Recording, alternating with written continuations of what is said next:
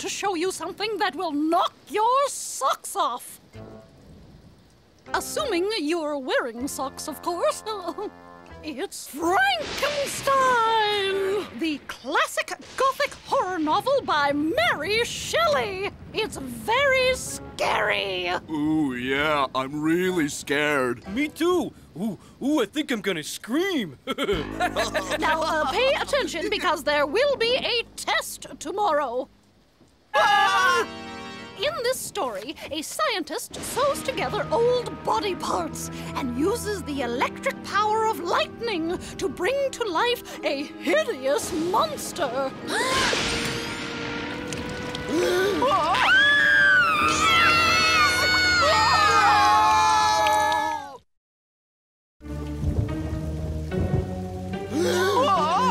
A hideous monster!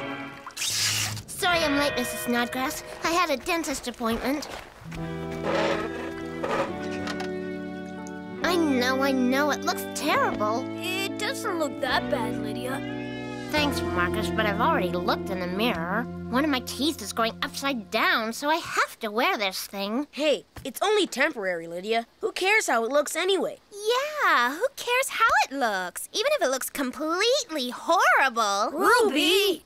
Sorry. Hey, what happened, Lydia? Did you catch your face in a fence? It looks like you tried to pick your teeth with a coat hanger. Cut it out! All right, class. Now, Frankenstein's title character is not the monster, but the Baron von Frankenstein, a twisted genius who tried to manipulate the forces of nature to serve his own fiendish obsession. And what a magnificent, fiendish obsession it was! I'll say. Yes, Raticus, that twisted genius is a genuine role model. He's my biggest hero. Yeah, that Barney van Finkelstein was quite a guy. Baron von Frankenstein! What did I say? Baron von Frankenstein created something very powerful, but he had no idea how to control it. He put himself and other people in grave danger. Does anyone think there's a lesson in this story? Whatever. Lydia? I guess the lesson might be that if you make something really, really ugly, then you shouldn't be surprised if people think it's really, really ugly. Yeah, like you, fence face. Ow! Ah, so you would say the book is about how we judge things and people by appearances. I guess so. But if he created something so ugly, then he couldn't have been very smart. Not very smart? What did she say? She said Darren Frankenheimer couldn't have been very... I heard her! All right, Raticus. Obviously, there's only one thing for us to do. What's that? We must avenge the Baron von Frankenstein by making his creation rise and walk again. That's what I was gonna say. All we need are spare parts for the body. Raticus, you must go into the school and find everything on this list. Now, go forth! What are you waiting for? You told me to go forth. I'm waiting for the first three. Go!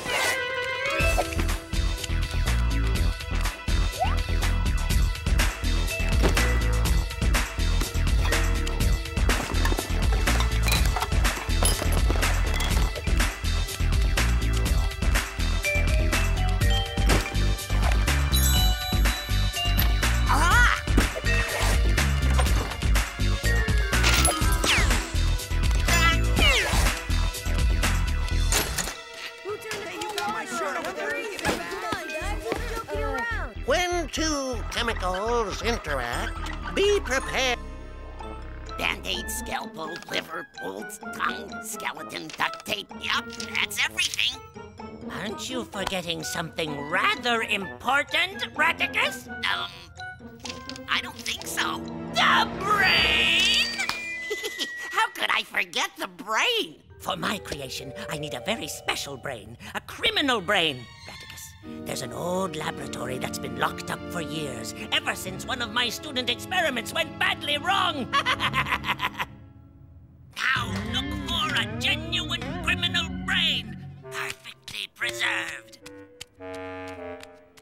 brain. Brain. Got it. One criminal brain in a jar. Nice touch, Phantom. Bring me my brain! It's coming! It's coming!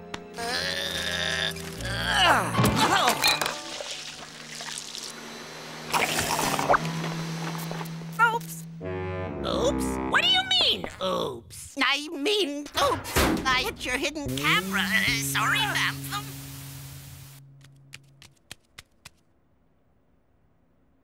When Mary Shelley wrote Frankenstein, Fred smirts. Is that bubblegum? No, Mrs. Snod. So it is.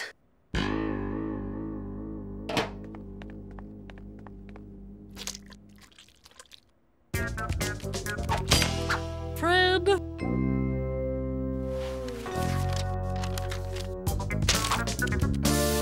Raticus, what's going on? Where is my brain? It's, right here, Phantom. Bring it to me! No, boy. When Mary Shelley wrote Frankenstein, the idea of using parts of the body to assist with the creation of life was wild speculation. But now, organ transplants happen every day. Maybe you could get a face transplant. Mrs. Snodgrass, may I please be excused?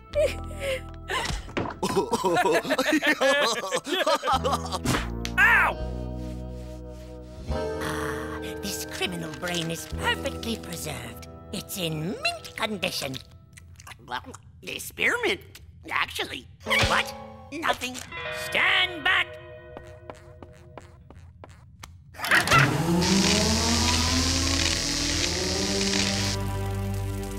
It's alive! Hey, what happened, Lydia? Did you catch your face in a fence? Yeah, looks like you tried to pick your teeth with a coat hanger. A hideous monster! Hello. What's your name? Milton? Ugh. Doesn't exactly strike terror into your heart, does it, Phantom? Yeah! Oh. No hugs! I think you hurt his feelings, Phantom. Monsters don't have feelings. Now, my hideous creation, I command you to go forth into the school and wreak havoc. Go forth! Don't bother waiting for the first three, Milton.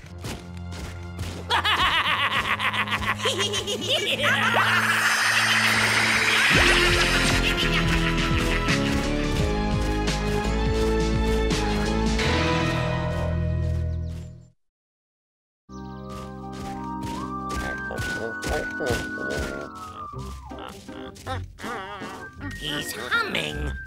Terrifying monsters with criminal brains don't hum. I think he's grunting, Phantom. In fact, that grunting noise is really scaring me. Can we turn down the volume? I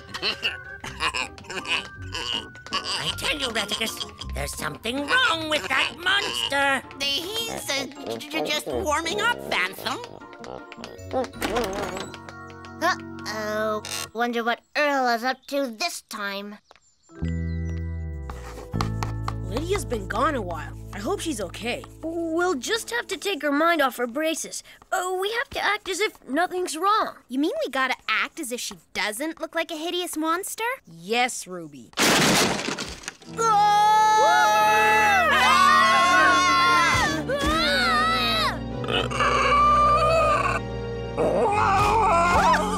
Isn't it amazing how the book just leaps off the page?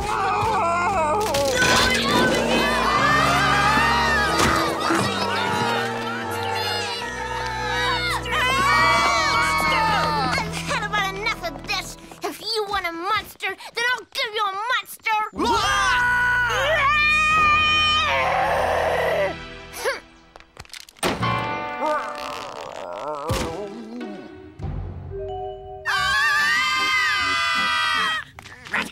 You cannot tell me that that monster is not humming. He's humming! Well, yes, but he's really bad at it, Phantom. I mean, his humming is horrifying.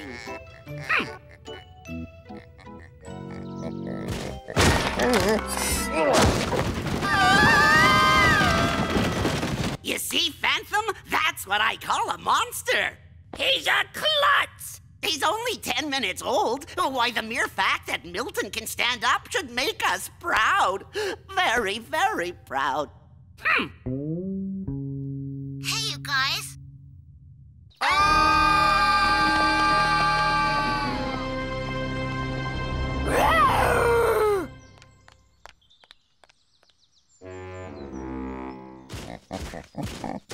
Oh, we haven't seen Lydia anywhere. Don't worry, we'll find her. But Billy, do you think maybe the monster got her? Well, if he did, he's got to deal with Billy O'Toole. Billy, what? Here we go! It's all wrong! I don't know, Phantom. Having all this terror take place in broad daylight is a stroke of genius. And those daisies are absolutely horrifying. Hey, why don't I add a touch of cheap effects? Much better, Raticus. I knew you'd like it, Phantom. Now all we need is a little mood music.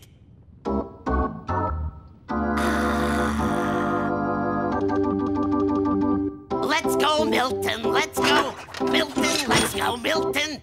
Let's go, Milton. Milton. Oh dear, I'm missing the pep rally. I'll be back in a few minutes for your eye exam, Principal Mulligan. Now, you may have trouble focusing for the next little while. Thank you, Nurse Cutlet. Well, who do we have here? Johnny. Aha! And who's that with you? Rod! Yeah, why am I not surprised? Well, take a seat, boys, and let's hear what happened this time. Go on, sit down. Let's hear it. Now, we're going to sit here for as long as it takes. I've got all the time in the world. Lydia, come in. Are you sure? I mean, you're not afraid? I've seen Fred smirts in his boxer shorts. I do not frighten easily. Well, that's good. Because everybody else thinks I'm a monster because of this. What? This, my brace thing. Oh, that. I hadn't noticed. Thanks. Why do you say everyone thinks you're a monster? Mostly because whenever I show up, they all scream and run away. Well, you don't think you're a monster, do you? No, I gotta go. The fact we haven't found Lydia yet means only one thing. The monster must have gotten her. But if we capture the monster, maybe we can save Lydia. But maybe Lydia's hiding. Even if she is, the monster will find her eventually. Lydia will never get away. Have you seen its face? Anything that ugly has to be a monster. If it looks like a monster, it's a monster. Even my friends. We'll have to gather reinforcements.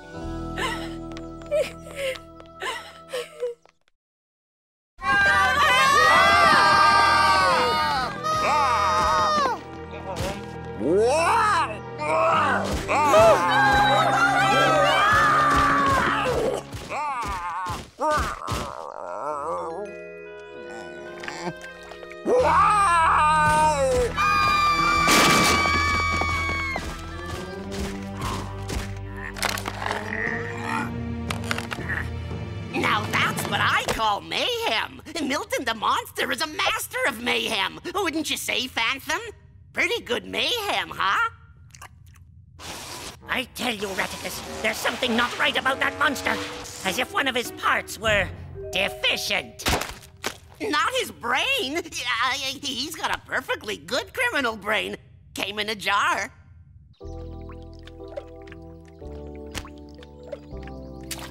They're right. I am a monster. Anything that ugly has to be a monster. The monster must have Lydia hidden away somewhere. We'll have to capture him and force him to tell us where she is. You think he can tell us? He doesn't sound very articulate. Very what? He doesn't talk good. He won't have to speak. He can just take us to Lydia. We'll split up now and fan out around the school. A village. The minute you spot the monster, give the signal. Yeah! What signal? Ruby? Monster! Where? Oh, right, that's a signal. Put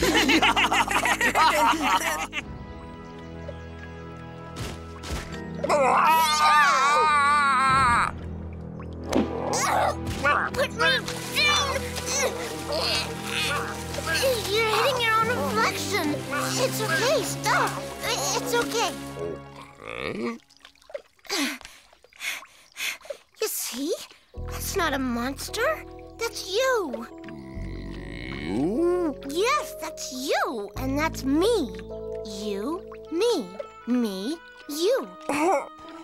You, me, you. Right, I think. You see, you're not a monster, and I'm not a monster either. We're just different, that's all. Oh. Wow. Wow. You didn't by any chance have an accident with that criminal brain, did you? I might have. You might have what? I might have dropped the jar, and the brain might have slid along the hall, and it might have been sucked into the janitor's vacuum cleaner, and I might have replaced the brain with, With what? bubble gum. Bubble gum! No wonder the monster's personality is so sweet and so Bubbly? Exactly! I was gonna say chewy. You, you. And he's got Lydia. Don't worry, Lydia. We'll save you. Get him! I don't need saving. Just because I look weird doesn't mean I'm a monster, and neither is Milton! Lucky for you, Raticus, I had the foresight to install a homing mechanism in the monster's neck bolt. We'll simply recall him and have him fitted for a proper brain. But look, Phantom, I think Milton's finally getting the hang of it.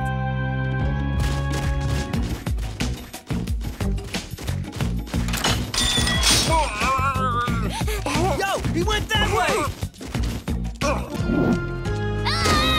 There he is! Go! Get him! Look, up there. Wait, you're wrong about him! Put me down, Milton. You see? He's as gentle as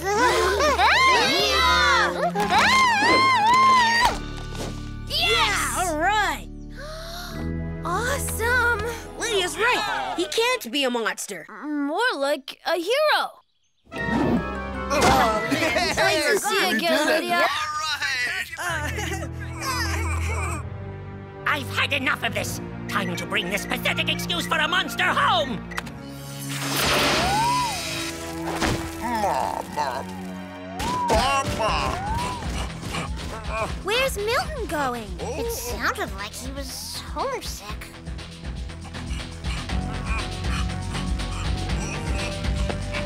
This is taking too long. Raticus, hit the speed key. Raticus! Yikes!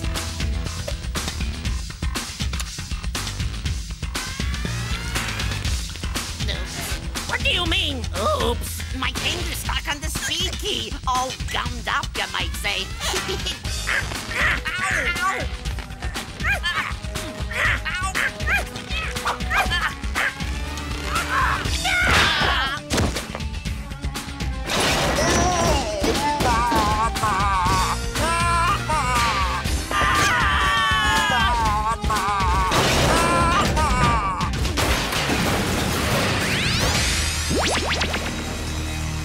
Welcome home, Milton.